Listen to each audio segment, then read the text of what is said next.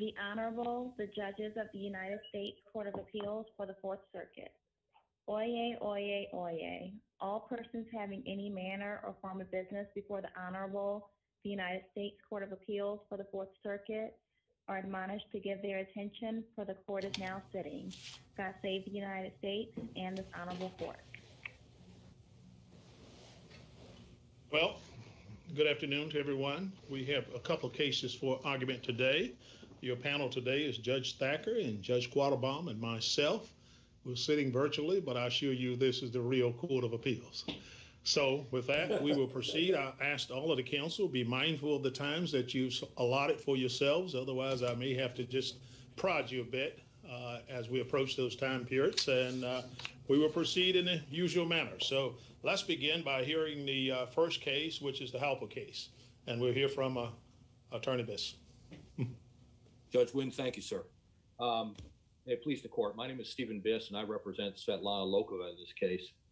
The Supreme Court of the United States, in a unbroken line of cases spanning as long as this country has been around, establishes the proposition that there ought to be a natural balance between a person's uninterrupted right to a unimpaired reputation and freedom of the press. That's a natural tension that exists in this case. This case demonstrates that something is out of whack. It should never be a case where a political operative and the press should be able to collude to impair the reputation of a private citizen. So Mr. Biss, let's go directly to the issues here. And yes, sir. Unlike the jury argument or talking to the press, you got some limited time here, and I think it's very important to get directly to the issues. So why don't you start with the first issue and proceed in the manner that you would like. Yes, sir. So we're before the court on a de novo review of a motion to dismiss under Rule 12b-6. The district court erred for a number of reasons that are set forth in the brief, and I do have limited time. I'd like to focus on the court initially, like to focus on the tortious interference with contract. We allege in this complaint, and the briefs documented, page 7, page 42 of the briefs, we allege specifically in our amended complaint that Stefan Halper was the source of the defamation that ultimately led to the termination of my client's book deal. I think, excuse me, this is Judge Thacker. I think you need to back up and identify, at least for me, what the defamation is. Sure. Judge, the defamation includes allegations that my client had an affair with General Michael Flynn. That's a defamatory statement. Where in the record does it say that your client, by name, had an affair or any sort of sexual relationship with anybody? Well, Judge, it's specifically stated in the complaint.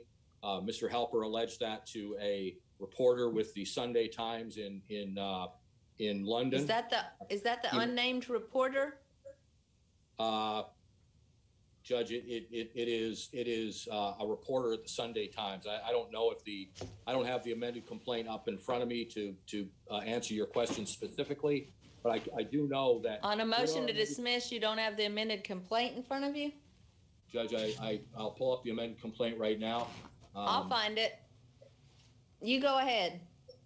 So the amended complaint specifically alleges, Your Honor, in two important respects, that Mr. Halper was the source of the extramarital affair comment. We allege specifically that he made those comments to a Sunday Times reporter, and we specifically allege that he repeated those comments to colleagues of Ms. Lokova's at Cambridge University. Those are specifically alleged in the amended complaint, and if the court gives me one moment, I will find a specific reference in the record to those allegations.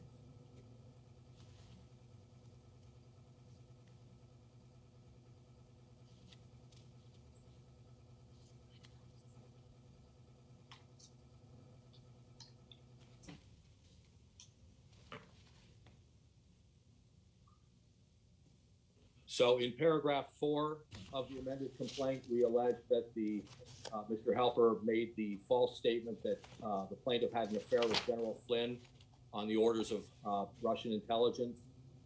In paragraph 10, that allegation is again repeated. The declaration of falsity is in paragraph 26 of the amended complaint. In paragraph 102, Your Honor, Ms. Lokova specifically alleges that Halper told the Wall Street Journal that Lokova and Flynn had an affair, and I would submit to Your Honor that the Wall Street Journal, the identity of the Wall Street Journal reporter is also identified in the complaint. In paragraph 104, again, the allegation of an affair is there. Paragraph 105, and so there are multiple places in which the allegations of this affair are alleged.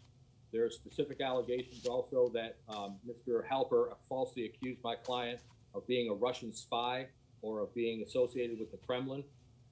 And the allegation is very clear that my client, a Russian, tried to compromise General Michael Flynn at a February 28 meeting at Cambridge. And these allegations we submit to Your Honor are extremely defamatory.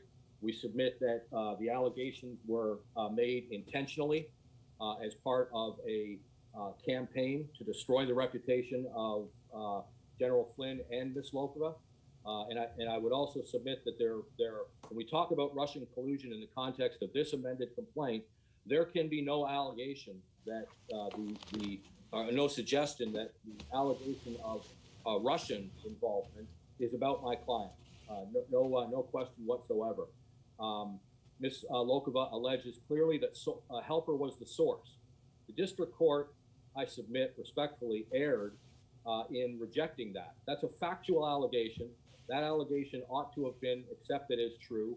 We ought to have been allowed to go forward with the tortious interference claim and prove the allegation, because as we now know, 4 years after the fact, 4 years after the publication of the articles at issue, we now know from declassified material that Mr. Halper, in fact, was the source. We were right all along, but the district court ought to have, as a matter of Twombly and Iqbal, as a matter of the initial gatekeeping function, the district court ought to have accepted these allegations as true. The district court ought to have given us every benefit of the doubt, and I don't think there's really any dispute about the standard of review. Rather, this case highlights— When you're talking about the articles at issue, you're talking about the New York Times articles and others that indicated some concern with Mr. Flynn and a Russian at dinner. Is that it? Judge, we're talking about actually with regard to Stefan Halper, we're talking about a series of publications that begin with a Financial Times article that's cited in the amended complaint and in the briefing. Then we go to the article that was published by Mr. Andrew, and that article was published in February. Then we go to the Wall Street Journal article, then a series of articles that were all published that then promoted this false narrative. The whole narrative. So give me those dates that you're saying in which these things were published. Yes, sir. There is this false narrative, Judge, that there was Russian— just give me the dates of the matters you just mentioned. The Financial Times article was in December of 2016. The Andrew that was before May 23, 2018. Yes, sir. It was. Go ahead. That was and with regard to the tortious interference claim, Judge, it's a 5-year statute of limitations. So I begin with the December 2016 article. We then go to the February 2017 article by Mr. Andrew that falsely alleged that there was email communication between my client and General Flynn, in which General Flynn referenced himself as General Misha. Then we go to the articles in March by the non-media defendants in this case, The Guardian, the Sunday Times, and others. Then we go to the Wall Street. What are the relationships that you maintain were intentionally interfered with? What are the specific relationships? Sure, Your Honor. There was a second book deal with Norton and Collins that was canceled as a result of the allegations that my client had compromised General Flynn or had done something inappropriate at this dinner. And you allege that Halper knew about this? Yes, sir, we do. We allege that specifically.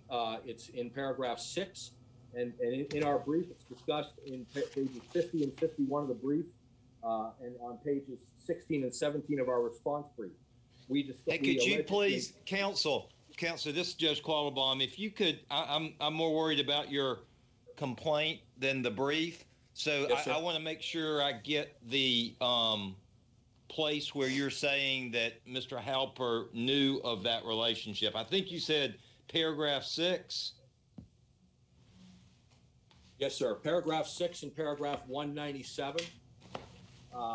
We specifically allege, and this is, I'll give Your Honor the cite to the amended complaint, or if Your Honor would like, I'll give you the cite to the joint appendix, whichever is easier. No, I have it. Yes, sir. Just the paragraphs are fine.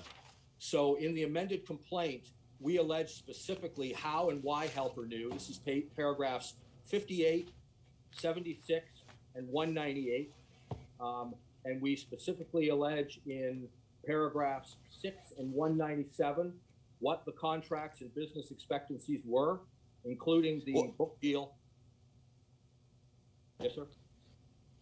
I'm looking at paragraph 197, and it says that your client had expectations of book deals and employment, and then 198 it said the defendants had knowledge of her contracts and business expectancies. Do you have something with any more factual specificity I mean, I'm not trying to make a decision here, but some might say that's somewhat conclusory. Do you have something that actually are facts that, if true, would show that he actually knew about them? We do, Your Honor. In the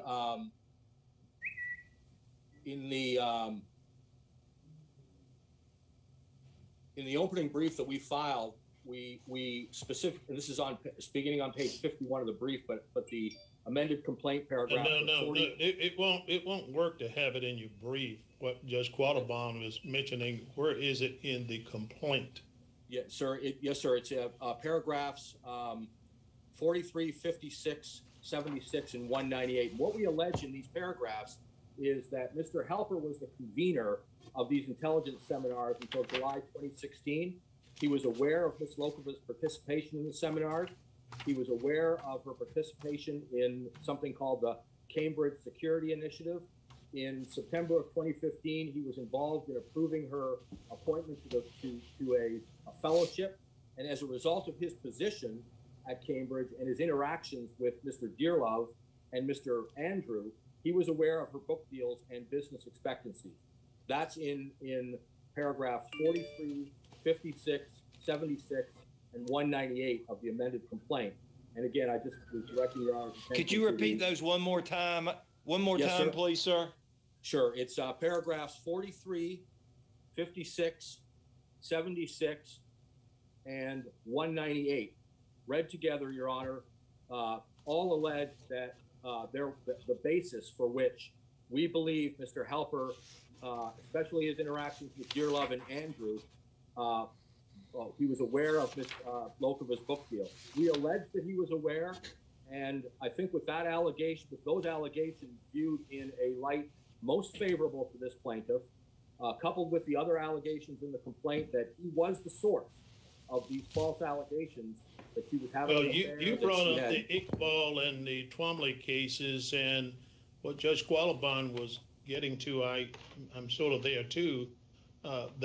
You do state it, but it is a conclusion that you're stating, and what we're looking for are the specific facts that would support the conclusion, other than you say it. Well, Judge, I think that we've described what Mr. Halper's role was, what his interaction was with his colleagues, what his knowledge of Ms. Lokova's status at Cambridge was, and we allege very, very specifically here that with all of those facts put together, especially his interaction with Mr. Andrew, who was aware of all these book deals, Mr. Halper was aware of her book deals based on all those facts. And I would submit to Your Honor that the when the allegations, when the inferences are resolved in plaintiff's favor and all the allegations are accepted as true, there is enough to show that he had knowledge. He was aware that she had these book deals, and that the action that he took was intentionally interfered with those book deals, causing her to lose the book deals. The other thing that I would commend to your honors is Mr. Helper was the one who was peculiarly, this issue of awareness is peculiarly within Mr. Helper's knowledge and understanding. This is not something that that can be proven with anything other than some discovery in the case, but we certainly allege that he was aware. And based on the cases that we cite, cases from the Fourth Circuit, the Eastern District of Virginia, the allegation of awareness on these facts is sufficient to get past the 12. So Mr. Biss, you made several arguments and brought up several issues, and you chose to argue just this one. Is that an indication you believe this is your strongest argument before us? No, sir. I filed a very lengthy brief. I understand, but I'm just going on based on what you chose to focus before this court on this one issue. But now your time is up. If you want to dig into your additional time, you can do so, or you can save it and bring that back up when you come back. Yes, sir. I think that's what I'm going to do. Thank you, Judge. All right. Then we will move to hear from the counsel for appellees here. Starting with Mr. Berlin.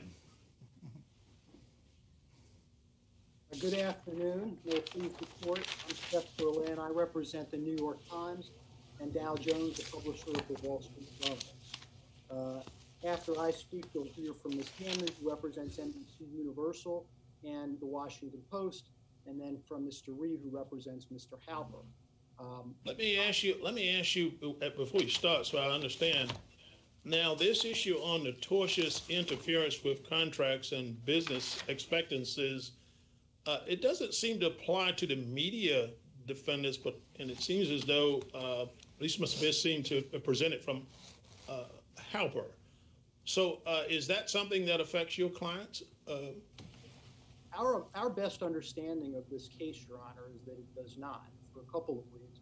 First, that the tortious interference claim was not, we argued about this in the trial court, and Mr. Biss did not respond on that to the media defendants at all, number one.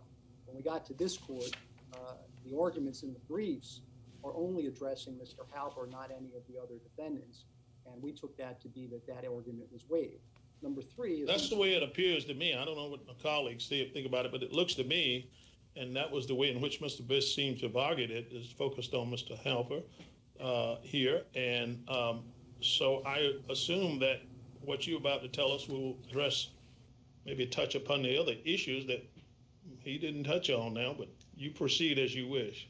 Well, let me add one other ground, which is on the tortious interference, and then I'll move on, which is that as Mr. Biss, you heard Mr. Biss say just a moment ago that Mr. Halper, in his allegation, was that the knowledge and awareness of these book contracts was peculiarly within the knowledge of Mr. Halper. By extension, that is not peculiarly within the knowledge of any of the other defendants. As a result, there cannot be a claim for tortious interference. But again, you know, if you don't brief it, we can't argue about it. It's a little hard to respond. The same actually is a little bit true on the statute of limitations issue, which is the grounds that were the basis for Judge Brinkham's dismissal of the New York Times and Dow Jones, and as you'll hear, I think, from Ms. Hammond, some of the publications by Malcolm Nance, who was commentator for MSNBC. Let me just address those that relate to the Times and the Journal, if I could. Mr. Burley, if you could speak up just a tad, I'm having a little trouble hearing you, and I apologize, but I want to make sure I hear what you say. I apologize. Is that better, Your Honor? Yes, sir. Thank you. Will do. And be specific regarding the issues you're addressing, because apparently all of you are representing different clients, and there's different allegations that may fit your particular client. So be specific there. Well, what I'll do here, Your Honor, is to just focus on the Times and the Journal. Let me start with the Journal, since that was the first publication. It was published more than 2 years before this complaint was filed. It drew a letter of objection from counsel for Ms. Lokova 2 weeks later, and then she essentially sat on her hands for a couple of years. The Times article that's at issue was published more than a year before the statute of limitations period. And as a result, both of them are on their face barred by Virginia's 1-year statute of limitations. Now, what about if I could get the Times has a the alleged defamatory article in the Times, I grant you, is outside the statute of limitations period, and I think that the grounds for being within the statute are twofold. One, the third-party tweets, and I don't want to talk about that right now. And the other is the republication via a maybe that's a conclusion, but the use of the hyperlink of that same article in a subsequent article. Sure. If you could address that, please. I mean, I can appreciate your position to third-party tweets and how that, you don't have any control over that.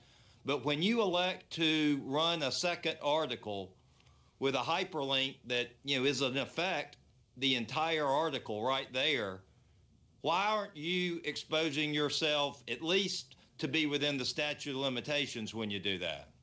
Sure. So, Your Honor, this case actually presents a good example of why that shouldn't be the case, right? So what we have here is we have an article. The first article was principally about an alleged surveillance of the Trump campaign. And there's a passing reference in a couple of paragraphs at most to a interaction between Flynn and a Russian woman. She's not actually identified. And then and later, there's another article also about alleged spying on the Trump campaign, and they refer back to this article, right? Let's not refer. Whoa. You're saying referring back. Right. And I'm not saying it's defamatory at all. I don't know that. I'm just talking about statute of limitations. Sure. And you're saying referring back. Well, maybe that's what you say, but it's a hyperlink that actually places the article within the article. So, I mean, that seems different to me than a reference back. For what it's worth, Your Honor, a number of courts, including the Sixth Circuit in Clark and the Third Circuit in In re Philadelphia newspapers, have looked at this very issue and have concluded that for good and valid reasons that a hyperlink by itself, right, a hyperlink by itself is deemed to be a reference, not a republication, and that what transforms that potentially into a republication is if you restate the defamation. So let's say in the second article that's within the statute of limitations, this is not the case, but let's say that the Times had said that, Ms. Lokova had an affair with General Flynn, or Ms. Lokova was spying for Russia, and see this article, and then they hyperlink to the earlier article. Now that would be a restatement, and that would be a republication that would be within it. And the reason why we don't otherwise want to do that is we want to encourage people who write journalists and news organizations to be able to refer back to things that have been said either by themselves or by others in the past, without fear that doing so, which otherwise expands the understanding of the reader, will expose them to liability. So the reason, but aren't go ahead, Judge Wayne. The hyperlink simply goes back to the original article, but you're saying if the headline had been included with defamatory material, it would probably be more problematic for you. Well, yes. What I'm saying is if you restate the defamation and then say, here's a hyperlink, right, that is, then you've republished the defamation. But if you say simply, here's a hyperlink, and in this case, it's a hyperlink that is in an article that has nothing to do with Ms. Lokova, that should not be deemed to be a republication because it will provide a disincentive for writers to include hyperlinks, which otherwise help inform readers. Judge Quattlebaum, you had a further inquiry? No, I think thank you. You've covered it, Judge Wynn. I'm good. Thank you. All right, Mr. Berlin, your time's up. May I have just 30 seconds to wrap up? You may have get 30 seconds. You got 30 seconds. I just wanted to say, because there's been some question about some of these other claims, and I don't know what Mr. Biss will say on reply, that we would just simply rely on our briefs on the conspiracy claim, which is the one other remaining claim, and on the alternative grounds for affirmance, which would speak to the merits of both the Journal article and the Times article. And otherwise, I would respectfully request that the judgment be affirmed. Thank you. Thank you, Mr. Perlin. Ms. Handman, you're next up. Thank you, Your Honor. Good morning. Good afternoon.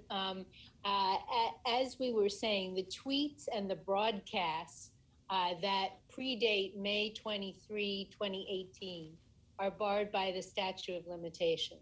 Now, whom are you representing here? I'm sorry, I'm representing the Washington Post and NBC Universal.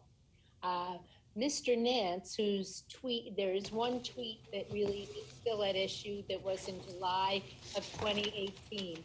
He had two tweets in July 2018, but on appeal, there's only one that the plaintiff appears to be pursuing. And Mr. Nance was named as a defendant in the amended complaint, but never served. And the plaintiff does not disagree that he is not a party at this point in the case. I wasn't in the district court, and he's not been in the appeal. Mr. Nance is also not an employee of NBC. Plaintiff doesn't allege it, nor could she. He was a freelance contributor. His tweet on July 19, 2018 was from his personal account. In his personal account, he has a biography, starts with U.S. intelligence, but plus 36 years, has a number of other things, including best-selling author, and at the very end says NBC, MSNBC. Doesn't say he's an employee, just list of all his various biographical details.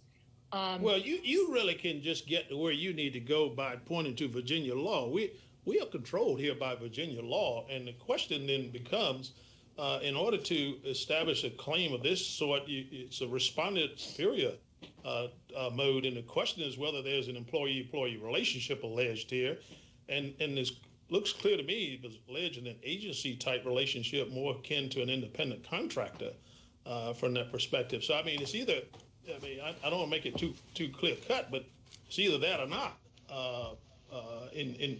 from your perspective. So we can talk about the facts of it, but that's essentially what the allegations are setting forth. You're absolutely correct, Your Honor. And as to apparent authority, which is all that, apparent agency, which is all that would be here, Virginia law is pretty clear that there's no vicarious liability for torts such as libel. And the Garnett case, there it was an actual employee. And the court in 2018 said, you know, we don't want employers, they can't prevent what gets said at the proverbial water cooler. And in the age of COVID, social media is the only water cooler at this point. But is there, counsel, is there any, I mean, I and maybe the Sanchez case and others block this from a Virginia law standpoint, and that very well may be the case. But, I don't think the plaintiffs are suggesting that an employer, should be responsible for every tweet that an employee or an agent might issue. The question is, to me, at least subject to the Sanchez case, I mean, are there facts that an employer could do to kind of promote its agent as an expert, to pay its agent to talk about a matter? And they allege some of this. They allege that an employee retweeted certain of Mr. Nance's tweets. Are there things that you could do to take you out of you're just being held responsible, where you're engaging in some type of promotion of the social media publication? Well, as you know, in the tweet question here, don't mention NBC. Don't promote NBC or any broadcast. Don't link to any broadcast. Don't link to any social media of NBC or MSNBC. In fact, he promotes his own book and he links to The Guardian. And these are not promotional acts for NBC. Yes, he's an expert, as we said, and that's no doubt why he's on TV. but he's not doing the business in his personal account here of NBC. And how would NBC patrol it? They have, dozens and dozens of these experts. So as Your Honor says, they're not saying that the employer should, but it would be even more far-fetched. And under Sanchez, as Your Honor is saying, even under a parent agency, there wouldn't be liability for torts, vicarious liability for torts. And you're speaking of Virginia law here, aren't you? I mean, it is helpful to, I think when we think about these in the general conversation of what respondent superior or agency type law or even independent contractor, Virginia had some pretty specific law here, some of which we've kind of interpreted one way or the other. But the Sanchez case is pretty controlling. I mean, it's a Supreme Court Virginia case here.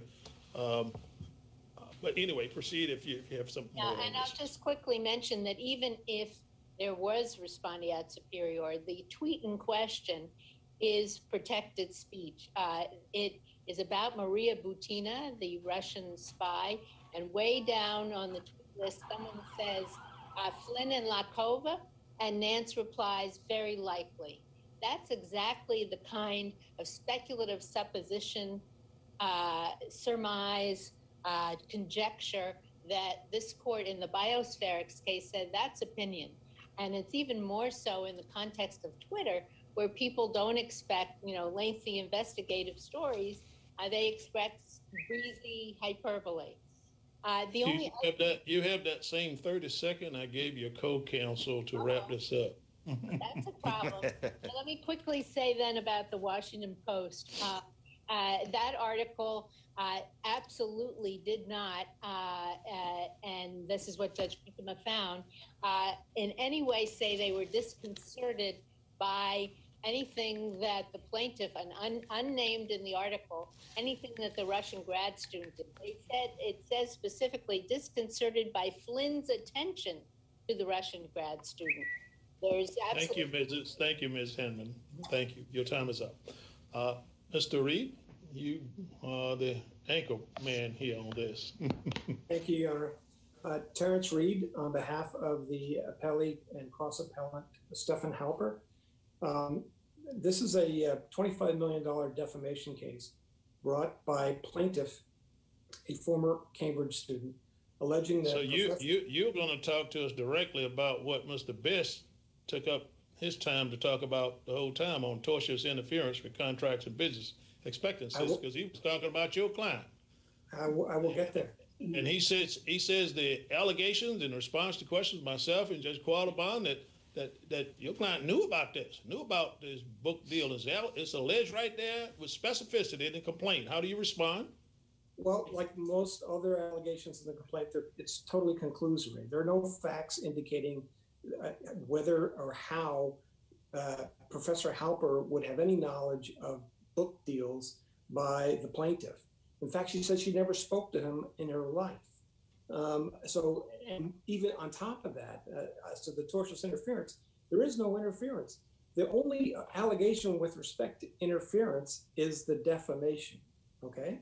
And as the Judge Brinkema found, when the defamation goes, it takes with it both the conspiracy and the tortious interference claim, because for tortious interference in Virginia, you have to have an improper means. But counsel, if I could stop you there, make sure I understand what you're saying. Are you saying, I think you're right, that you have to have an underlying tort. I agree with that. Are you saying that the tortious interference, aside from the knowledge of your client, fails on the merits or fails on the statute of limitations? It fails on the merits. It fails on the statute of limitations. Both. But would let's just hypothetically, if the statute, if it was an unquestionably defamatory statement that was outside of 1 year, but would you get the benefit of that 1 year statute of limitation for defamation if the claim is tortious interference and has a longer statute? Short answer is no, and the quickest way to get to that answer is to read the statute of limitations statute for Virginia, which specifically says any injury arising out of defamation and is subject to the 1-year statute of limitation, any injury. And this would certainly, they would have to prove an injury to recover for tortious interference with opportunities through defamation. But it's not just the statute of limitations. It's that there's no allegation with respect to knowledge. There's no allegation with respect to interference. Well, it would be just a statute of limitations if it applies. That would end this. Yes, and you were absolutely. saying the 5-year statute does not apply. It's the 1 year because the underlying tort is defamation. Defamation. That's right, and it's right there in the statute. You don't have to go farther than that. But if I could Go ahead. If I could continue, this is a suit claiming that Professor Halper was a, quote, rat fucker, end quote, who masterminded a global conspiracy involving, among the FBI, the CIA, the Defense Department, 8 competing. Are you getting to your sanctions argument? Because you only have 20 seconds. Is that your sanctions argument that you're getting to? It will hopefully do double duty, but yes. Okay, well, I have a question about the sanctions. I was assuming he would get to that. He's reserved 3 minutes, and I'm thinking that must be what the 3 minutes is for. But it's up to you. You can use it. Yes. And the 3 minutes is starting now if you want to go ahead and do that. I'm happy to do that. The only point I would make about this alleged, far-flung conspiracy is that Judge Brinkema ruled that it is conclusory within the meaning of Twombly, which was a conspiracy case in itself. And that's precisely what this is here. I'm calling it... It's also arguably defamatory. Yes, as to my clients. But specifically named. Yes. But again, that is an issue for the court with respect to dealing with litigation privileges, which are important and critical. I'm not trying to diminish them, but it also suggests that they have to be policed. Conduct has to be policed, and that's the reason for seeking sanction. So let's do it this way. I want to make sure we give you full benefit of your time. You do have these 3 minutes, and so we've discussed the initial appeal, and then there's a sanction. So why don't you go ahead and take, unless you feel like you've now exhausted the sanction, which is fine, but you had 3 minutes left, and we could use it for rebuttal if you want to, just in general. So would you just prefer to save that and allow for response to come now? I would like Mr. Biss? I would like to save my 3 minutes. Okay. And I would only simply say that for the statute of limitations arguments, you have to remember Professor Halper is an alleged, through conclusory allegations, an alleged source. So whatever he said, even allegedly, all preceded all these 8 media articles. And if they're untimely, then whatever it is that they're attributing to him is untimely. Okay, Mr. Reed, we're coming back to you with 3 minutes. I don't want to break this up too much, but you guys are the ones who had 3 lawyers here and you split it up because you have different clients. And so it makes it somewhat short shrift on it. But as was stated by Mr. Berlin, we have read your briefs. And so keep that in mind, and we'll continue to do so. So, Mr. Bliss, you have about 5 minutes or so for a rebuttal. Would you like to proceed? But please unmute yourself. You're muted. Thank you, Your Honor. I apologize. Judge Quattlebaum, I'd like to address a couple of points that you made on this issue of republication. And I won't address all the issues that are brief, but there is a republication that occurred by the repetition by the third parties. And I would submit to Your Honor that in this instance, Weaver controls. Weaver says that if the defamation is slanderous per se, it is a republication. It is a natural and probable consequence of the original publication. The other point I want to raise is that on this issue of republication, it is a jury issue. It should not be decided on a 12b6 motion.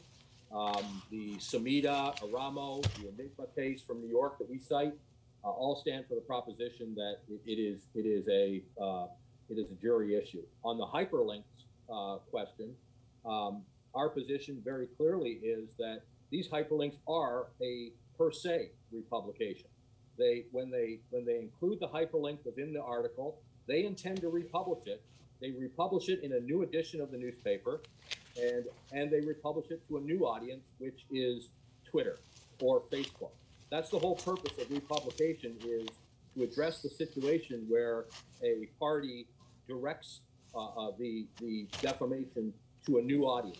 And that's the whole purpose of republication, is to address that. The cases that we cite in our brief establish the proposition that this is a jury issue that ought to be decided. It's an issue that ought to be decided by the jury. The Semita case, for instance, is distinguishable from what happened in this case. In Semita, there was a letter stuck in a file. It was unintentional, and it was transmitted solely within the same organization. And in this case, we have hyperlinks that are intentionally inserted into an article to continually republish the same false narrative over and over and over. May 18, August 18, April 9, and it goes on and on and on for each of the media defendants. They publish and republish over and over and over. So I think under either the repetition by third parties or by the hyperlink. Mr. Biss, what under your theory of republication, what is the limiting principle? When will the statute of limitations ever end? And doesn't your theory run afoul of the single publication rules aimed to avoid an overwhelming multiplicity of lawsuits? Judge, particularly in the day of the age of the internet and multiple tweets by even single individuals in a single day. Judge, I actually think that our republication rule appropriately addresses it, because Judge Quattlebaum used the word control. So these media defendants are in control of the flow of information. They're the ones who make the initial decision to republish this. They're the ones who are in total control of what's going on. Well, counsel, that might apply to the hyperlink, arguably. There's some other issues there. But what you seem to be arguing about the third-party tweets would expose a defendant, it seems like, as long as they are on the internet, they are, essentially subject to the actions that they have no control over. Third parties can get their stuff and tweet it. Seems to me there's a big difference in that type of a situation and the defendant itself republishing it. Judge, it's a question of accountability. It's a question of who's responsible for putting this into the stream of commerce. And these media defendants and Mr. Halper put this stuff into the stream of commerce, not Ms. Lokova. So they're the ones who should be responsible. The question is accountability. So if somebody has a Twitter account and they consistently put out false, misleading, defamatory information, and then at the bottom say retweet, and their millions of followers retweet it, is that just countless actionable defamation cases in your view? And it seems like that would be a problem for a lot of people. It is, and what it's going to require is it's going to require the media to self-regulate. So it is. No, I'm not talking about the media. Can it just anybody? It does, Judge. They should be. They should be responsible. People who. All right. So anybody who puts out a defamatory, derogative tweet, false tweet, misinformation, and says retweet it to their millions, perhaps, of followers, they're responsible for that. Judge, I see that my 5 minutes is up. May I respond to your question? You may indeed. Thank you, Your Honor. Judge, yes, the answer is they are responsible. Well, that's good to know. They should be. They should be the ones self-regulating. They should be the ones avoiding these kinds of hurtful, false, defamatory narratives. They're responsible for what they do and what they did. They should be responsible. It would be the same thing as if I was to retweet something, or you were to retweet something, or anybody was to retweet. We have to be accountable for our actions. But you didn't sue, and counsel. But under that theory, you may very well have been able to sue the individual retweeters. I mean, that may be, or I mean, whether or not it's defamatory is, of course, a question. But from a statute of limitations period, maybe you could sue those direct retweeters, the third parties themselves, but you didn't do that. I mean, so I think that Judge Thacker's question gets to not whether you theoretically could sue a bunch of people you didn't sue and avoid the statute, but whether you can avoid the statute that applies to the original publisher based on conduct of third parties. I think Weaver, the Supreme Court of Virginia, made it crystal clear in Weaver that the actions of third parties are attributable back to the original defamer. The Supreme Court used the word third parties, and it said that if it's defamatory per se, then it is per se a republication that's attributable to the original defamer. And Judge, I know my time is up. Thank you. Judges, do you have any further questions? Not Judge of Thacker? Mr. Biss. Not of Mr. Biss. Thank you. All right. Well, thank you, Mr. Best. Thank you, Your Honor. Mr. Reed, you have about 3 minutes or so. Thank you, Your Honor.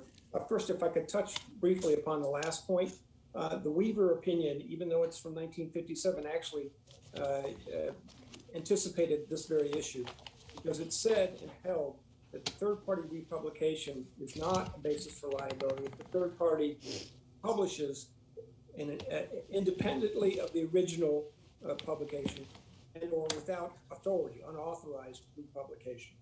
And there's no allegation here that Mr. Halper controlled even the media companies, much less downstream internet chatter from the media companies responding to media articles. There's absolutely no.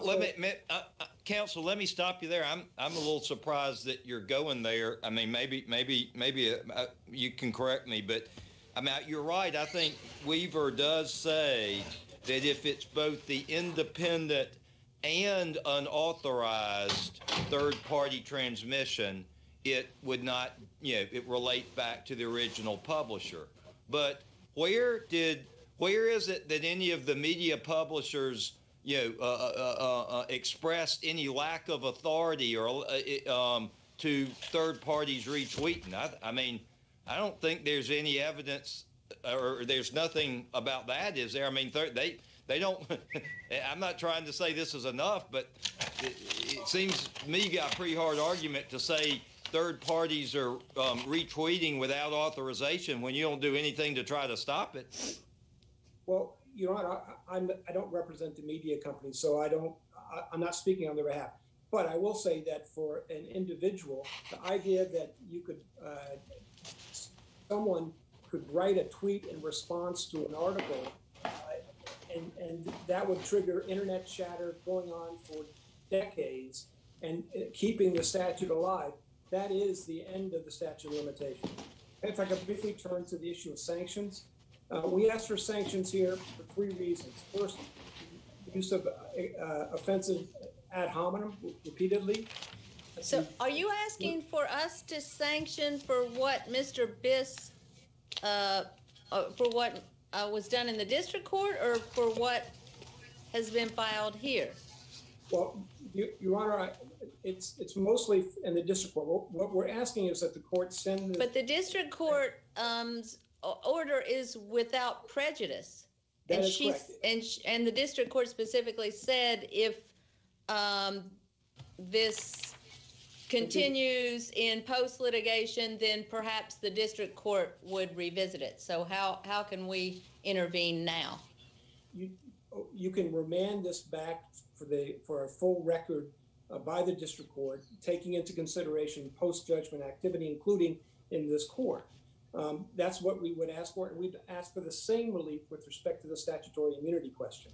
The Judge Brinkman didn't address that, but if this court affirms the dismissal, that is a predicate under the Virginia immunity statute for an award of fees. And we would ask that the court, if it does dismiss, affirm the dismissal on appeal, remand that issue back to Judge Brinkman.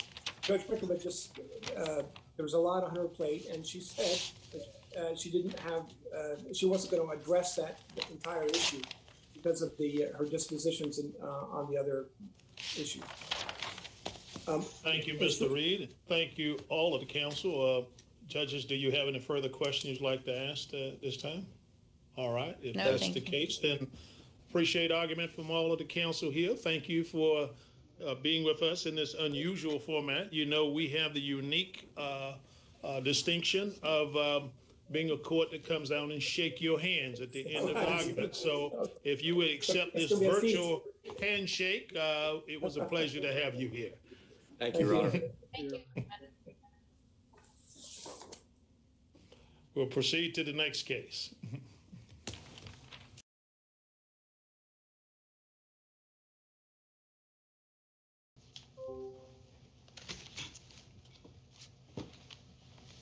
And I hope we're looking for the counsel in United States versus Hart.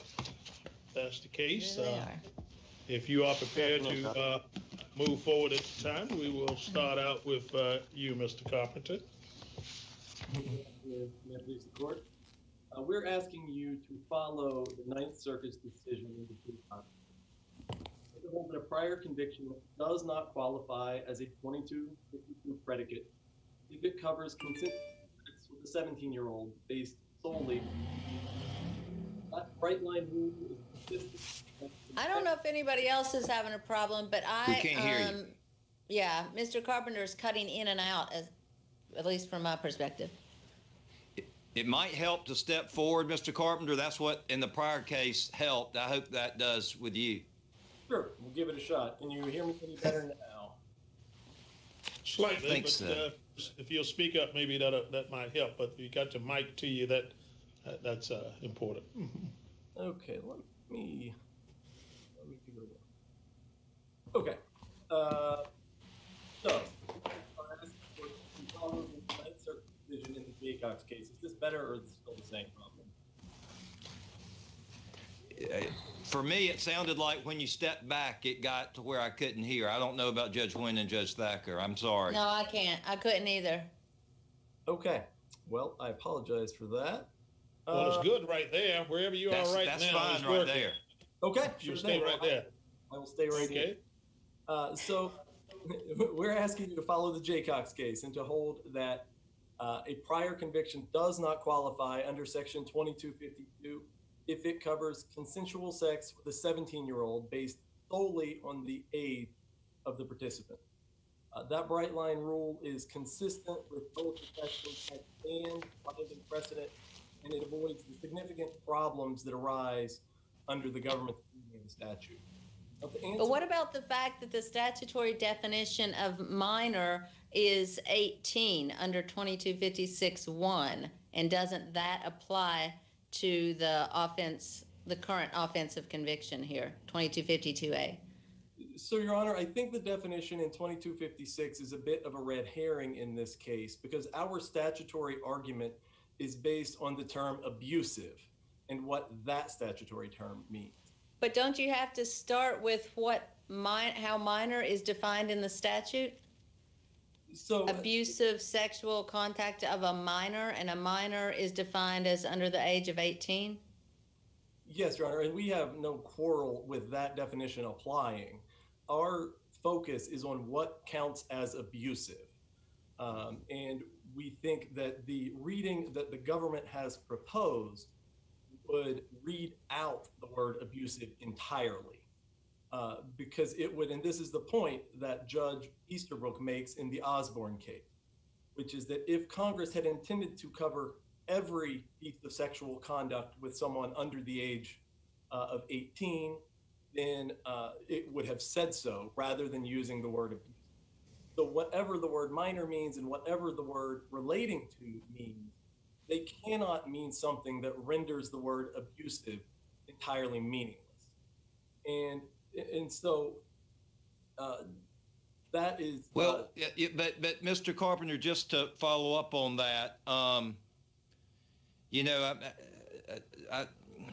it seems to me that the Ninth Circuit, and with all due respect to them, takes the Supreme Court's Quintana case way further than that case says. I mean, that case, states the rule that, if in determining in interpreting a statute that doesn't define minor or doesn't define sexual abuse with a minor, as you point out in the consensual situation, it means someone under 16.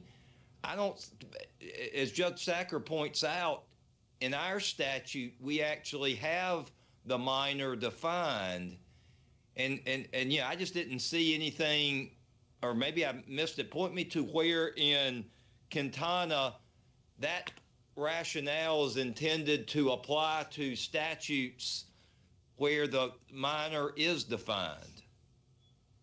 Sure. So I don't know that Quintana necessarily is intended to apply, but I think beyond that particular context. But I do think its definition of the word abusive will apply anywhere that the word abusive is used.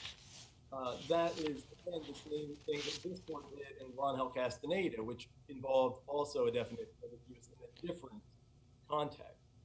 And so you read, am I correct? And that the determination, your focus on abusive, as I understand it, means if you use that, focusing on that term, that can only apply in a statutory rape context to someone under 16, and but that would have to come from the Quintana case, right? Or is that just your argument in general?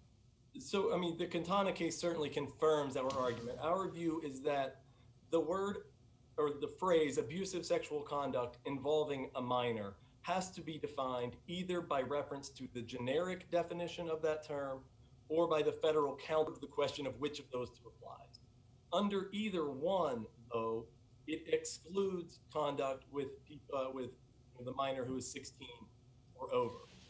But I don't understand why we would be looking at 2243 or any other statute for the definition of minor when this statute defines minor. Well, so I think it's the statute we're dealing with. So it's important to step back and look at why 2256 is defining minor as under age 18. That is in the context, this is a specific provision regulating the production of child pornography. And while there is, I think, variation, obviously, among the states on the age of consent with respect to statutory rape provisions, I think it's uniform across the country that 18 is the threshold for that purpose. And so I think that certainly this piece of the provision also uses the term minor, but minor is used many other times throughout the statute where it is defined specifically by 2256. The reference, there's no particular reason to think that 2256 was also meaning to define it for this particular provision, which is, again, one of the small number, one time among many that the word minor is used. So this is a very focal point in the case, and that is that definition of minor is there. But when you look at it, what the definition of minor here is relevant to the question of whether the Tennessee law is categorically overbroad as to the meaning of the word minor. But it is relevant for determining the meaning of abusive in this context. So rather than as binding precedents dealing with the sexual context to the abusive based solely on the petitioner's age, the victim must be, at least in your perspective, under the age of 16. That's right, Your Honor. And so you have to define abusive somehow. And other courts that have done it, I mean, the Ninth Circuit did it in Jaycox in this exact same statute. So this, if the court were to adopt the government's reading that 2256 applies here, it would be creating a direct circuit split with the Ninth Circuit on this very question. And I think the Ninth Circuit got it right. If you look at the analysis in the Ninth Circuit, they cite the exact same standard that this court cited in the Colson, which defines this relating to language, using it some relation. When you put that standard by itself is very general. When you put some more specific. I'm sorry, but I don't have a substantive question, but I can't hear you again, Mr. Carpenter. I hate that you're having to do that, but we just aren't hearing you. Okay. I think as long as you kind of lean forward, it might be uncomfortable. We can hear you, but when you back up, we cannot hear you. Okay. Yeah, I'm sorry about that. But let me at least point one. Maybe we can get agreement that if we're talking about the categorical approach, if I'm understanding your argument correctly, you're saying for minor it is a categorical match. For abuse, it's not. Sorry, I may have missed that part of that. That in terms of when you're looking at it from a categorical approach, that if you use minor, it is a categorical match, but for abuse, it's not a categorical match. And we're focusing on the meaning of abuse here, because that is the basis upon which you get to this enhancement. That's right, Your Honor. I think our point on minor, it would mirror what the Supreme Court said in Escobar-Quintana, which is that the precise age threshold varies depending on the context. So Quintana did not say that the word minor means under 16 in all contexts and in all scenarios. It said in this specific context where it is a statutory rape offense based solely on the age of the participant. In that scenario, it's 16. But the Supreme Court specifically reserved the question of whether that same age threshold applies in other circumstances. And the example it gave was an offense that prohibits sexual conduct not based on age, but instead based on a special But in Catania, there wasn't a definition, an underlying statutory definition of minor like we have here. Correct? To look to that in Catania, they had to look look elsewhere, looking for dictionary definitions. There wasn't a statutory definition for the offense conduct like we have here. Your Honor, that is correct. But the analysis that Quintana did was really focused, and again, I think it's the same for the Ninth Circuit when it looked at this. It's really focused on the question of, is this conduct abusive or not? And so what we think the analysis here under 2252 is that a statute can relate to abusive sexual conduct only if the most innocent conduct involves the core element of abuse, even if there is a mismatch with respect to some of the other elements of the offense. And so I think that the two Ninth Circuit cases, Jaycox that we cited, and the Sullivan case that preceded it, show how that standard works in practice. So in Sullivan, there was a mismatch with respect to these other elements, for the mens rea element in particular. But the court said, we are going to put in under 2252 and the relating to standard because everything, even the most innocent conduct, involves the core element of abuse. But then in Jaycox, that wasn't true. The most innocent conduct in Jaycox was not abusive. And for that reason, the court held that the relating to standard wasn't satisfied. So we think that standard puts a lot more content into this statute. The first problem that makes performance reading is the textual. Again, you need to come back to your mic. Go ahead. I'm sorry. So again, the first problem with the government's reading is the textual one, that it reads the word abusive entirely out of the statute. The second problem. Well, we've defined abusive sexual conduct involving a minor as the perpetrator's physical or non-physical misuse or maltreatment of a minor for a purpose associated with sexual gratification. Exactly. So go from there. Certainly. The most innocent conduct here simply doesn't satisfy that definition because a 17-year-old is perfectly capable of consenting to sexual activity according to the vast majority of jurisdictions and according to federal statute as well. So no matter what you look to give content to the word abusive, be it the generic definition or the federal counterpart, the most innocent conduct covered here isn't abusive. The second problem I point to with the government's test is that it's not administrable because it doesn't identify any limiting principles or provide any guidance to district courts or litigants for how to analyze this statute. And I would point in particular to page 30 of my friend's brief, where he argues that the some relation standard is satisfied because, quote, much of the conduct would be considered abusive. But that begs a lot of questions. How much is much? Is it 90%? Is it 50%? And how do we figure that out? Do we have to do an analysis of the cases that have been prosecuted to figure out which ones were abusive and which were not?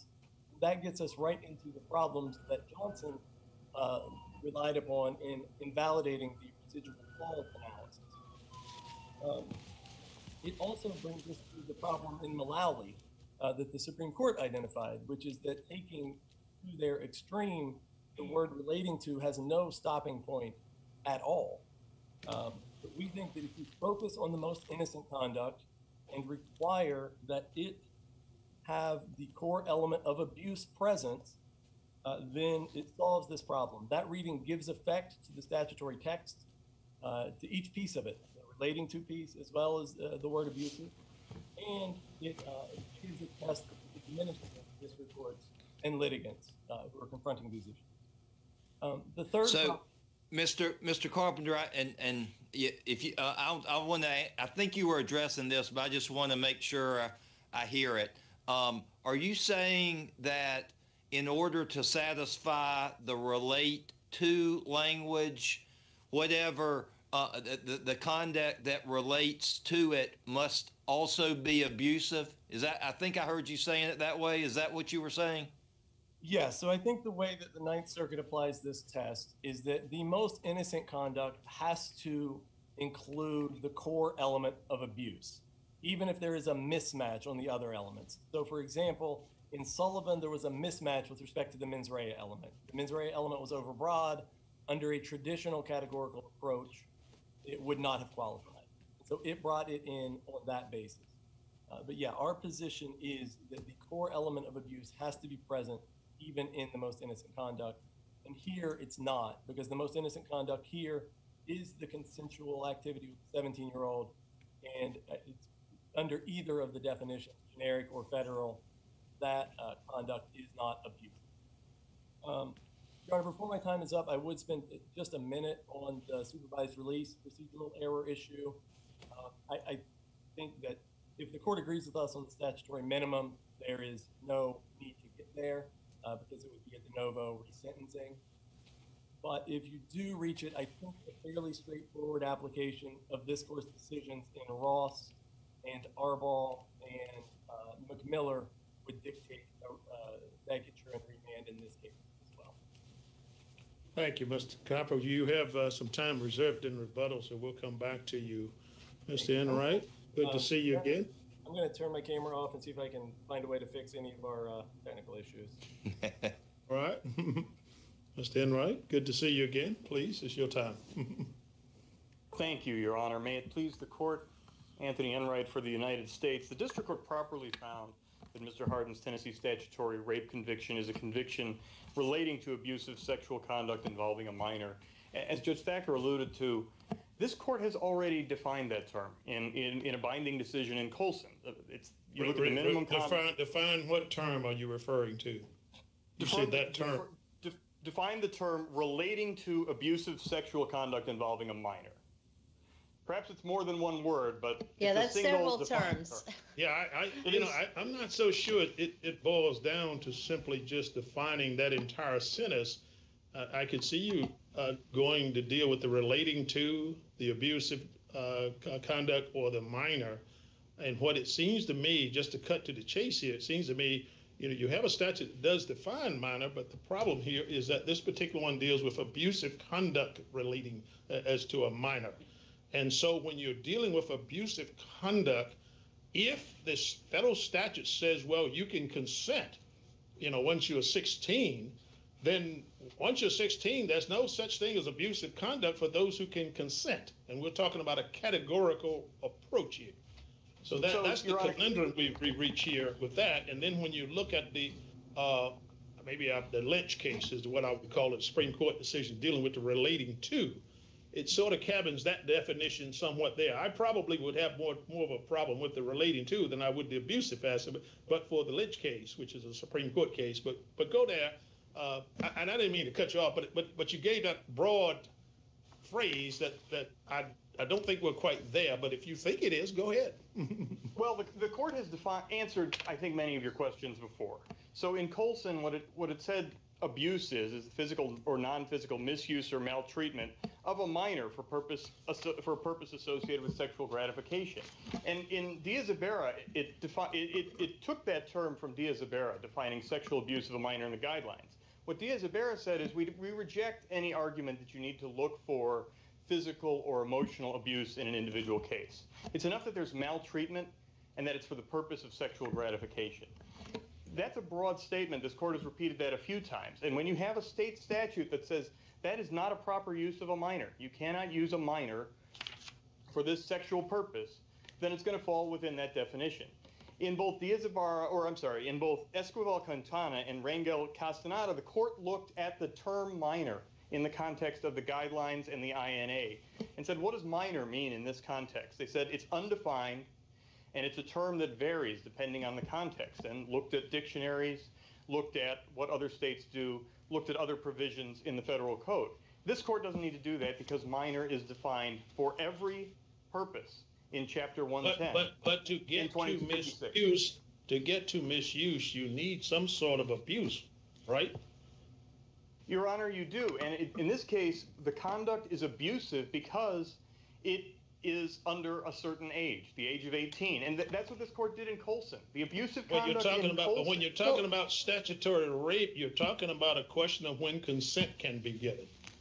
And if consent can be given at 16 under the federal statute as opposed to the Tennessee statute, you've got a problem. No, Your Honor, sorry. Go ahead. Okay, I don't want to. Please answer Judge Wynn's question. No, certainly. Proceed on.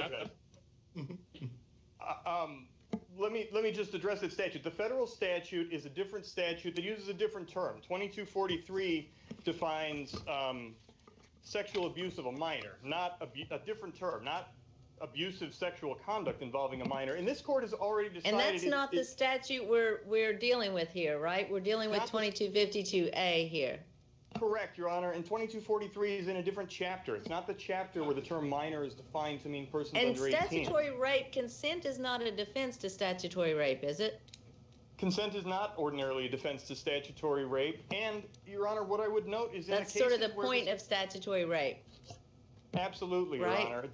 But you do need to. What about Jaycox? I mean, Jaycox goes as a Ninth Circuit's already decided this the other way. So, what would you have us do with Jaycox? I would have Your Honors not follow it because it's inconsistent with this court's binding precedent. Jaycox applies the elements of 2243 as a guidepost. It's defined abuse as encompassing behavior that's harmful emotionally and physically. Those are two things this court has rejected in Colson and Diaz-Ibarra. Those are not doctrines this court can adopt without conflicting with its prior precedent, even if it wants to. And it defines relating to in a very narrow way. It says relating to will resolve issues at the margins. What this court said is that relating to is a term that Congress chose to ensure, this is a quote from Colson, that individuals with a prior conviction bearing some relation to abusive conduct involving a minor receive enhanced minimum and maximum sentences. And Colson but Mr. Carpenter brings up the point that relating to, as we've defined it in our precedent, has really no stopping point or limiting principle, and neither perhaps does the government's argument that might seem to make every statutory rape just per se an enhancement, a big enhancement.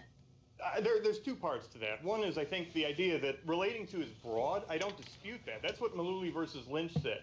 Mullooly versus Lynch did not say there's anything wrong with a statement being broad. And in fact, Mullooly versus Lynch suggested that relating to would mean something like, in the context of the statute it was approaching, relating to would mean any statute that covered the subject, which in that case was drugs. What they held was, because of a unique historical context, because in the INA, in deportation statutes, there had usually been a specific link to a specific drug prohibited by the federal statute, they would use a narrower interpretation of relating to than its ordinary meaning.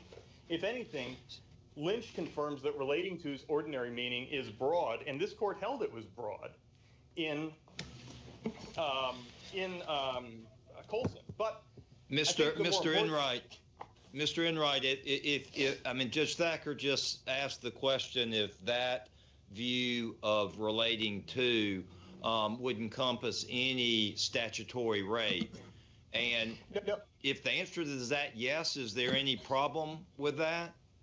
The answer is probably yes, and the reason isn't for any. I don't know. Any is maybe too broad, but I think certainly when you're talking about a minor defined the way, or statutory rape where minor is defined as a person under 18, because that's specifically how minor is defined in the relevant federal statute. But I don't want to suggest there's no limiting principle. This court already rejected the idea in Spence that, for example, a general assault statute would apply. What you need, I don't think this court needs to go that far, but I would think what you would ordinarily look for is a sexual element and an age element that get here is sexual abuse. So well, if follow up on the abuse, questions asked, the way I'm hearing you is, under your interpretation, even a sexual encounter with consent with all individuals under 18 would qualify. And if you do that, that reads abuse out of the statute. I mean, you go back to the Quintana case, and the court states very specifically, the generic federal definition of sexual abuse of a minor requires that the victim be younger than 16. And so it seems to me that what you just mean is you're talking about sexual encounters with all minors. And that's not what we're dealing with here. No, Your Honor, so the statute at issue in Esquivel-Quintana, the court was specifically looked at the definition of minor. It said, what does minor mean when it's undefined? We need to figure that out, and it figured that out as 16. In this case, the definition of minor is given to us by statute. It's also a different term. Esquivel-Quintana was dealing with a different term. But abuse can't just mean sex with minors, because the statute already covers sex with minors. In the other words, sexual minor. So it just can't mean that. And the Quintana case indicates to you when you're dealing with abuse, you're dealing with 16. So, Your Honor, the Quintana didn't define the term abuse. It did not hold, and I believe my friend might have said something like this. Neither this court nor the Supreme Court has held that its conduct is not categorically abusive if the person is between. I'm just reading. Let me read it to you. What I'm reading is not the generic federal definition of sexual abuse of a minor requires that the victim be younger than 16. Did I read that out of context? No, but it's a different term. The term we're looking at is abusive sexual conduct involving a minor, and the term minor is defined by statute in the context of that phrase. So although the phrases are similar, they have different definitions. That's something Congress is allowed to do. And maybe that's why we're going around is I'm still coming back to the whole proposition that abuse can't just mean sex with minors. It means something else. It has to mean something where the use of the minor is improper, is misused. In other words, you have to get to it being abusive. You can be a minor, but it has to be abusive. And if you can give consent, that doesn't put it in the statutory rape. As Judge Thacker pointed out, consent is not a defense of statutory rape, but that deals with age. That means if you are under this age, you can't consent. But if you're over 16, you can. Since we're dealing with a categorical statute, and in Tennessee, it goes up to 18. Your Honor, this court actually addressed something very similar in Colson. The only reason the conduct at issue in Colson is abusive is because of the age of the victim. It addresses a teenage girl, 17 years, it's 10 months old, posing in a relatively sultry pose. That's the language from an actual case, exposing her breasts consensually. The reason that conduct is abusive is because of the age of the person and because that person is under the age of 18. This court held that it's more than age. Isn't that more than age? When you're talking about an age-specific statute, it's just what Judge Snyder said. You can't give consent if you are under 16 or if you meet it within the statute. What you're talking about is there are other factors involved in it in that particular case, other than age alone. Well, there's factors other than age alone in statutory rape too. You also have to have, in this case, sexual penetration of the minor. The person has to be several years older. So it isn't purely. And Mr. Enright, consent is not a defense to the Tennessee statute we're talking about, is it? consent is not a defense to the Not a Tennessee defense. statute. It was not a defense to the Virginia statute this court addressed in Colson. The reason it's abusive is we because want to of the stick age. with we want to stick with the Tennessee statute. That's why it's the 18. That's the big deal here. And what I understand the question is that consent, you can be 17 years old. That will not be a defense under the Tennessee statute. But under federal law, because consent can be given by children over 16, it would be a defense. So, Your Honor, I just want to make sure I understand what federal law we're talking about. There is a federal statutory rape law that governs rape on federal enclaves, for example. That's 18 U.S.C. 2243. I'm only getting it from the Quintana case, and that is the question of the abusiveness that you seem to want to read out of Quintana as though it did not say that, but it says it pretty specifically with regard to 16-year-olds. So I don't know that I have a lot more to offer, Your Honor, other than that what Quintana says, and I can probably find the quote from it, but it's looking at the definition of the term minor. It starts with a dictionary definition. Sexual abuse, it's quoting the Merriam-Webster Dictionary of Law. It says sexual abuse includes the engaging in sexual contact with a person who is below a specified age. And then it says, well, the specified age is that of a minor. What does minor mean in this context? Because it's undefined, we have to figure it out. It means someone who's 16. But in the statute before the court today, the term minor is defined by statute. So even if there's other ways to define it, or that's not the ordinary meaning, Congress is free to choose a meaning that's not ordinary. In this case, it chose a meaning that, you know, several states adhere to. They don't even have particularly anything in common. Delaware, Virginia, Tennessee, California, all of them apply a statutory age of 18 for statutory rape. So we're not talking about a statute that's an outlier or something that's extraordinarily unusual. I do want to address the point that this statute requires only that it relate to it. That's broad. It can be broader than a match with abusive sexual conduct involving a minor. That's significant. This court held as much in Colson. If the court has no further questions about that, or feel free to return to it, I do want to turn to the conditions of supervised release, because I think the district court appropriately addressed them. There's basically two categories of supervised release conditions here. Two of them are the ones this court held were particularly exacting or onerous, required a little more scrutiny in McMiller, requiring a probation officer's approval to have internet-connected devices or use social networking accounts. And the court addressed those in detail. It went through the standard, acknowledging that it requires they be less restrictive than no more restrictive than reasonably necessary. It went over the defense. But we also require that's true. But we also require an individualized explanation of why even conditions in a district court standing order are being imposed to this particular defendant. Where do you find that in this record? Well, what the court, so the court did not go through every single one that's being challenged and say something and right, and it doesn't have to, but it said your point is well taken, I think, at one point. And it did, but the court also said, I've considered the statutory factors, I've considered your arguments, and I believe this is appropriate. And it of course said that before the defendant brought up the conditions of supervised release at the hearing. He initially, the court said more than defense counsel wanted to say. Defense counsel said, oh, I just want to rest on the record. And it was the court that said, well, let's talk about these in more detail. And what he said, and what I understand him to say even in his briefs on appeal is, well, the thesis was he really doesn't pose a danger to strange children today.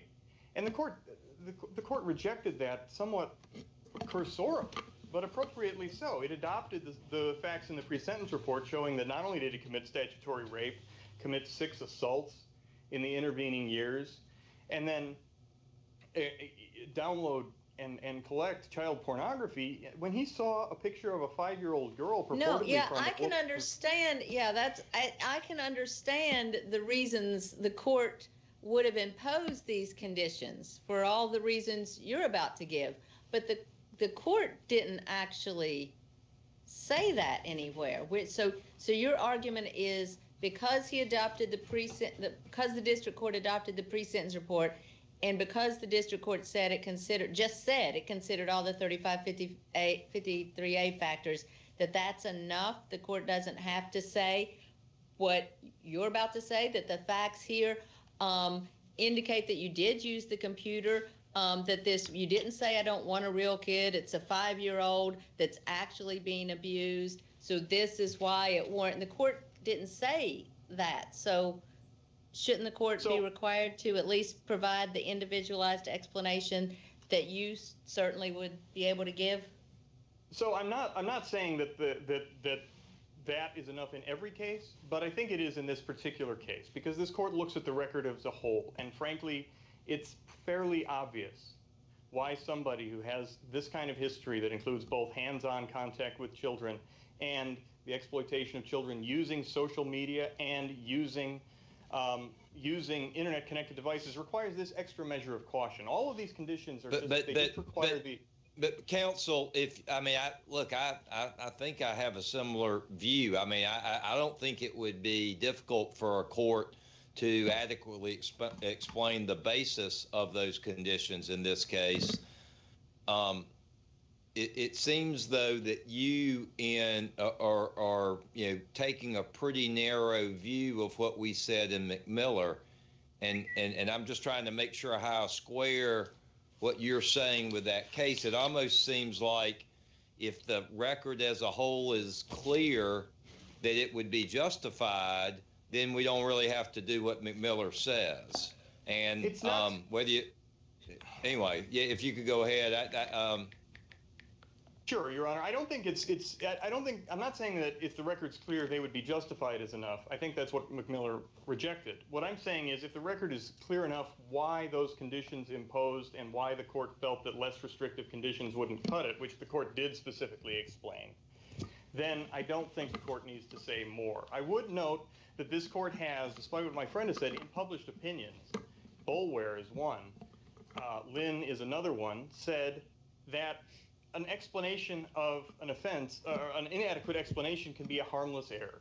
And here the district court made clear it understood the standard, it understood the arguments, and it didn't find them persuasive. So what you would have is a harmless error because it's clear the court would impose those same conditions if it had to do it over again. And so for that reason, even if Your Honors disagree with me about the adequacy of the explanation, I'll ask that the court affirm the judgment of the district court, and I'll yield the 1 second I have left back. Right. Mr. Carpenter, I hope you've gotten your technology back up so you can speak to us with your 5 minutes. Well, we're going to try. Can you hear me okay now? You are much better. Proceed. Okay, so I was told that we had network issues, and so I went to headset, which will hopefully help. That's great. Okay, so the first point I want to respond to is with respect to the Jaycox case. My friend mentioned his view that the Ninth Circuit is just applying an entirely different standard than what this court adopted in Colson. And so I would urge the court to take a look at the Jaycox case and specifically pin site to page 1070, I believe it is, and 1071, where it cites the exact same language in about the broadening of it. And that is language that the Ninth Circuit has relied on since the Cenarius case, which predated Colson and was cited in Colson. All of these cases cite the Morales case from the Supreme Court, which is where the some relation language comes from. So the Ninth Circuit has applied that standard for 15 years now, including in the Jaycox and Sullivan cases, and held that it excludes offenses like the one here. The second point I would make, Judge Quattlebaum asked the question of if the government's interpretation would cover every statutory rape offense, would that be a problem? And I think it would, and I would point to Judge Wilkinson in the Rangel Castaneda case at page 377, where he says, if we do not have a uniform federal definition, then, quote, conduct that is perfectly legal for some people could subject many others in neighboring states to years upon years in federal prison. That's an enormous problem with the government's interpretation of this statute, is that it creates giant disparities depending on geography. And How do you respond to the government's argument that Quintana was really just about elaborating on the meaning of minor, not about sexual abuse of a minor? Your Honor, I just don't think it can be squared with the way the Supreme Court explains its reasoning in that case. I think they're pretty consistent in saying that conduct is, can be considered abusive only in this context. If it's based on the age of the participants, then 16 is where the line is generically, and in other contexts, it may be 18. Certainly in the context of the creation of child pornography, every state that I'm aware of sets the age at 18, which is why the Colson statute is just materially different than the one here. Because in that case, the harm isn't the conduct, the harm is the creation of the image that can be circulated. And so it's just a materially different harm than that covered by a private sexual activity. The other point I would make with respect to Judge Thacker's question about consent not being a defense, and I think that is exactly why this statute does not satisfy the Diaz-Ibarra misuse or maltreatment standard that the court has long adopted. And I would point out, my colleague, I believe, he may have misspoken, but he suggested that abusive sexual conduct involving a minor might have a different definition than sexual abuse of a minor, but that would be inconsistent with this court's decision in Colson, which specifically incorporates the Diaz-Ibarra definition in interpreting 2252. So I think if you apply a misuse or maltreatment standard, then consensual activity of this nature doesn't qualify as abusive. And I would again point to Judge Wilkinson's analysis in Rangel Castaneda, which addresses the generic definition of statutory rape and also the generic definition of sexual abuse of a minor. And Judge Wilkinson says there that it would be discordant to say that in one context this activity is consensual under the generic definition, but to say in a different context that it is, quote, criminally abusive. I think that same discordant outcome would occur here if the court splits with the Ninth Circuit and covers this offense under 2252. What about his harmless error argument on the limited explanation of the conditions of supervised release? Sure. So on that, Your Honor, the standard that this court has applied, I know the counsel cited a couple of cases from a decade ago in a different context. I would look at the more recent ones, for example, the Ross case, which says that so long as it's, quote, conceivable that the district court might have reached a different outcome had it considered the overlooked arguments, that a remand is appropriate. And I would also emphasize here that the central thesis was simply never addressed. He argued that if you look at the category of sex offenders, he is among the least culpable of them because his, the only quote unquote contact offense that occurred was 25 years ago when he was 18 and the other folks were 14. And so that is quite different than you see in many of these cases. There has since that time been no contact offenses, nothing in real life, all of this. No convictions. Right. Well, And yeah, so I think that's all I have on that particular question. So if there are no others, I would thank the court and apologize for the tech issues. Yes, I would say that in the future, you perhaps should consider using that headphone. You were much clearer in that 5 minutes. So do you, Mr. Carpenter, Mr. Enright, you are both excellent lawyers. I think I can speak for the court and say that. We've enjoyed your arguments, and thank you for taking the time to be here to present your cases, which you've done very well. As I said in the previous case, normally you know that this court is the unique court that comes down to shake your hands as a matter of courtesy. We've done that for decades, and in this instance, we'll ask that you accept our virtual handshakes, and we are thankful that you've been with us. So with that, we will close court and adjourn until tomorrow. Thank you, Your Honor. Appreciate it very much. Good to see you, Josh. This honorable court stands adjourned until tomorrow morning. God save the United States and this honorable court.